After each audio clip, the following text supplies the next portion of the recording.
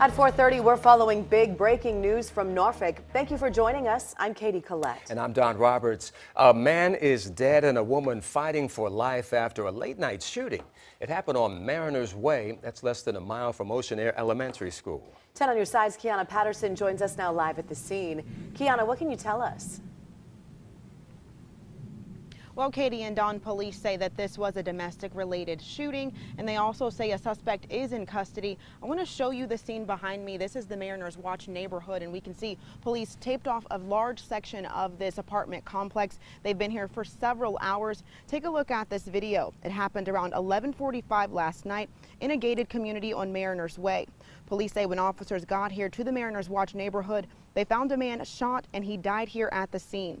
A woman was also shot and she is seriously hurt. Paramedics rushed her to Centera Norfolk General Hospital, and police tell us she has life-threatening injuries.